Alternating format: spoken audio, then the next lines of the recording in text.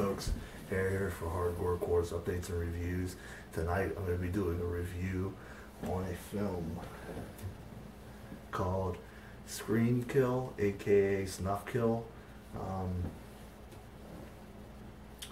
I got a tip on this one from a friend online saying I needed to check this film out. It looked like a shot on video shit fest, but I was very surprised by this film. It was made in the mid-90s, I think 94, 95.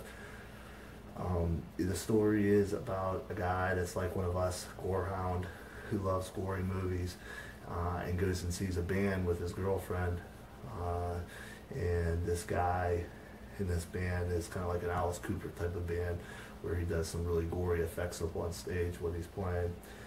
And the gorehound suggests that they make a gory movie, a splatter film.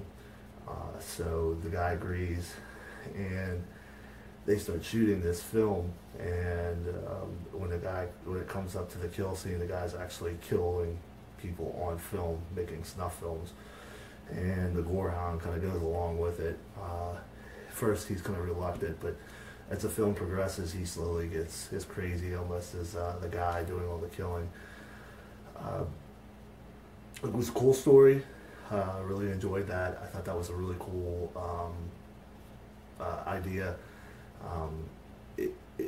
It was low budget film, but the gore effects were just top notch, just really over the top gore, and this lots of really cool splatter. I mean, they didn't have a lot of money, and the copy that I had, the audio was off, but yeah, I usually turns me off, but I couldn't turn it off. It was just a very cool film, very cool effects.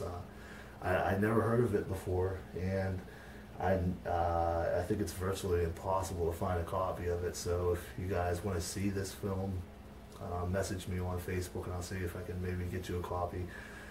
Because I even looked for the VHS and I couldn't find it anywhere, so it's extremely rare. Like I said, it goes under two titles, Snuff Kill and Screen Kill. So if you can find a copy of it, I'd hang on to it. But yeah, I highly recommend this film. It's very gory, really cool story.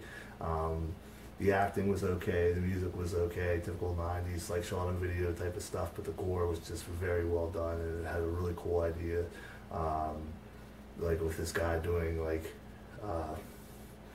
actually the special effects were really killing people in a horror film, so, which was done, I think, in a later film, I think with David Hess played, I can't remember the name of that film, but they used that idea in that film, kind of ripped this off.